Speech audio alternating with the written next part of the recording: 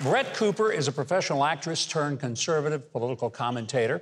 She left woke Hollywood for the Daily Wire, which is located right here in Nashville, where they have relocated, very wisely, I might add. She now hosts the comments section.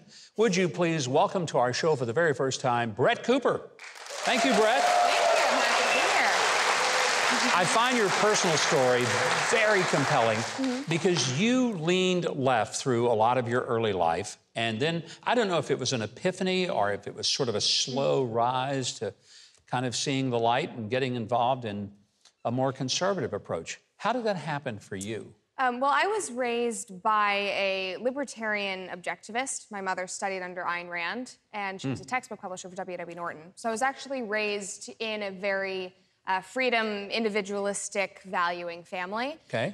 So I wasn't very left-leaning, but because I started working in Hollywood when I was 7 years old, it was my first professional acting job, my entire life was left-wing, basically. Yeah. Every job that I did, every single one of my friends was on the left. The work that I did was supporting leftist values. And I knew that it was very different than the things that I had been, raised supporting and valuing and trying to live my own life in accordance to.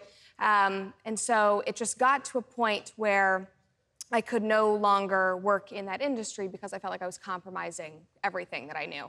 And so when I graduated from UCLA last year, I made the decision that I did not want to pursue a lifelong career in entertainment. I had done it as a child. I was a child actor, somehow made it out alive and with a level head. And not a lot of people do. I mean, yes. Sometimes people are really ruined by that experience. I was talking about this earlier today with a couple of coworkers, actually, but it is a very turbulent industry, especially for the creatives that are involved. You get whipped around a lot. You have no control over, and you have no autonomy over really any of the projects that you do, where you go, where you're located. In one day, you could be in Los Angeles, and 3 days later, they're sending you to Vancouver to film something. At one point, I was doing a season 2 of a show that I was on that ended up getting canceled, but they were planning on shooting it in Prague. So it was like, okay, my life is going to be at 15 uprooted and have to move to Prague. You get no say really in it, because if you sign on, then you're in.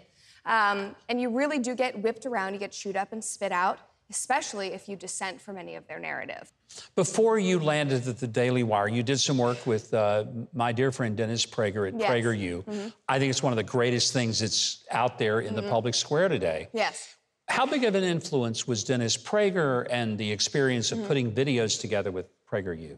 It was huge. I joined PragerU's youth organization, or high school and college group, which is called Prager Force, during the middle of COVID because I had been outed as a conservative at UCLA. I was asked to leave my sorority. Really? Yes, because it was Kappa Delta, which is Amy Coney Barrett's former sorority. So when she was appointed to the Supreme Court by President Trump, during our rush, we were given a script, basically, to say we do not agree with Amy Coney Barrett. We understand that our sorority is under a lot of, scrutiny right now.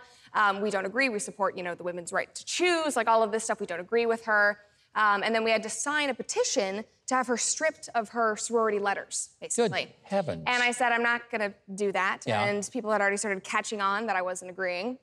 And then at the same time, I was sort of slowly outed to the people that I was living with, my college roommates. It got so aggressive. I had violent threats against, Trump supporters, other conservatives saying that they would be fine if they ran over a conservative and they died, that sort of thing. Don't you love the love and diversity and tolerance? Yeah, it's all about it, yeah. And I realized that was not going to be an environment that I could live in anymore, so I moved back home. My family was in Los Angeles at the time, so I finished up my UCLA academic career, living at home during COVID. I felt incredibly isolated. I had, kind of had to remove myself from a lot of social situations because of, politics and COVID. And so I went to PragerU basically begging for some kind of conservative and political home in Los Angeles. Yeah. Because at the time, Daily Wire was about to leave. Breitbart had already moved. Dave Rubin was leaving. And it was just PragerU in Los Angeles. And they took me under their wing. I started making videos for them. Got to know Dennis, went on his show a couple of times. And they were incredibly instrumental in giving me the confidence and the tools that I needed in order to start speaking out, to have a voice on social media. And then started writing articles for the Foundation for Economic Education, I joined forces with Young Americans for Liberty and joined their team for a bit, which then, turned into Daily Wire reaching out to me, asking me if I wanted to move here and host a show for them. Tell me, is there hope that other young people, Generation Z, are going to sort of wake up and see that socialism doesn't work? Are we destined to have that generation grow up and just say, everything that we've ever been a part of in America is wrong?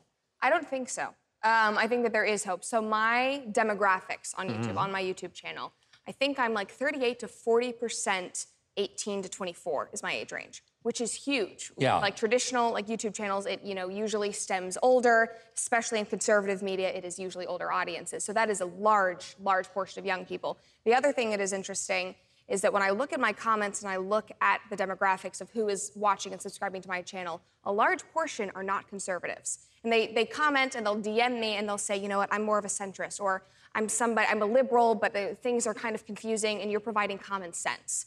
Whether or not they are fully coming over to the conservative side, it's a lot of people like Joe Rogan and Tulsi Gabbard and Tim Pool, and these people that are disgruntled liberals, basically. That, might still have left-leaning, ideas on some things, but they are realizing that 1%, the very radical, the loud progressive left, that they're insane. Yeah. And are finally seeing, like, to put it lightly. It's the truth. Yes. It is. They are in the entire liberal side of this country, and the Democrats, and especially the politicians, are so scared of that 1% because they are so loud, because they are, like I said, insane, and they worry that, they're going to destroy their reputation, so they have to bend a knee to them. And finally, I think the mainstream public is waking up and realizing, oh my God, like, what am I subscribing to? This is crazy. Yeah. Like, 2-year-olds are changing their gender? Like, no. Yeah. There was a protest a couple of days ago at Amazon where 30 employees, and now Amazon has thousands of employees, 30 employees did a die-in, which means that they lay down in public and pretend to be dead, because Amazon is still selling transphobic books, one of which is Irreversible Damage, and another one is Johnny the Walrus, which is Matt Walsh's children's book. Runaway bestseller. Yes, incredible. And I think it's back up to the #1 bestseller in, like, comedy and political satire.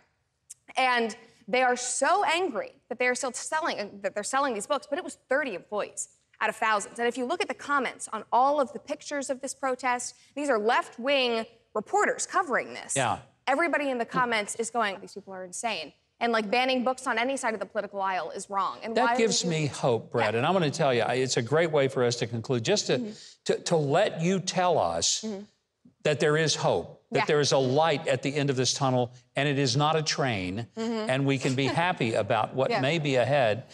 I'm so glad you're there. Your voice is so important. I hope people will be able to find you. You can do that if you head over to Huckabee.tv. We have a connection to the Daily Wire. Brett showed the comments section with Brett Cooper. We also have links to keep up with Brett on social media, which I think you will find very enlightening and entertaining.